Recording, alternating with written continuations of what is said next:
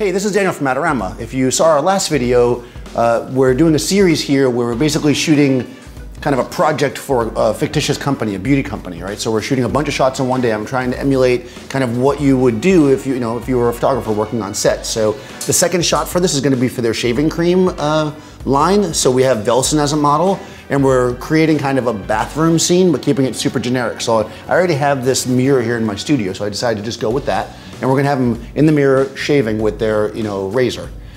I kind of dressed it up a little bit by having a shower curtain. I just bought several ones to see what would kind of work better. And we just basically hung it back here using auto pole. So it's just a background element. Again, I could have just put a white background, but this gives us a little bit of a bathroom feel. It gives us a little bit more depth to the shot. And I'm using the same light source I used in the last video. This is great for these kind of shots because it's just big and open. I've got this Profoto extra large umbrella with diffusion on it here. It's a silver umbrella. But with the diffusion, you get this kind of interesting spot between specular and diffuse. Now, I will say I'm using multiple lights here, unlike the last time. I'm using that, and then behind the shower curtain, I put a light. There is actually light in the studio, and when I hung the shower curtain up, it looked pretty good just being lit up by the natural light. But again, I'm on an assignment here. I have to be able to get every single frame exactly the same. I need to make sure things aren't changing on me, so I blocked the light using a V-flat, and I put a strobe back there. So I'm basically just recreating what was already there, but under my control. For that, I have just a Profoto B2 head, and then over on this side, I've got a Profoto B2 head in a strip bank, a 1x3 strip. That's giving us the highlight on the other side of his face, so it gives a lot of dimensionality to the shot. If I only lit him from the one side, they might look flat. This gives a big open feel.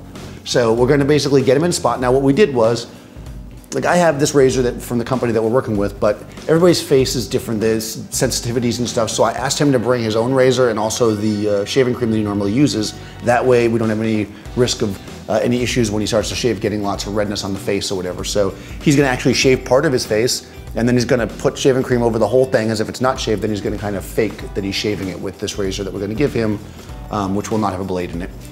And we'll go from there. It should be a pretty simple shot. I'm composing into the mirror. I'm using the Canon camera again, 135mm lens on this time, and I'm shooting again tethered into Capture One, so we'll watch every shot as they come up.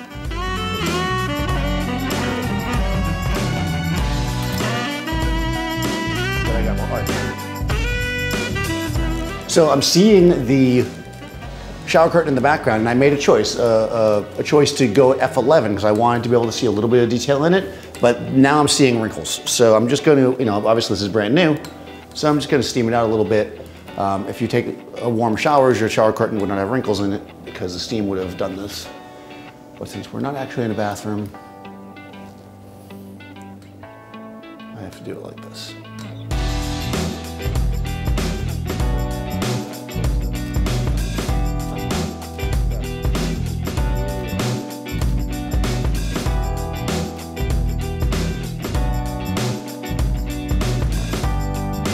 Cool, so we really successfully created kind of a bathroom feel without, actually being in a location.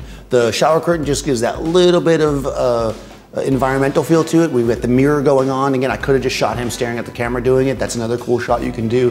But I thought this would kind of be nice. And adding just those little bits of extra things. Again, one big flat light probably would have been fine. It would look decent, but by lighting up the shower curtain and by giving that extra little specular highlight on the side, I think that really adds the three-dimensionality that makes the image stand out. We're going to continue with this series in the next video. Thanks for watching. Be sure to subscribe to Adorama TV, and I'll see you next time on set.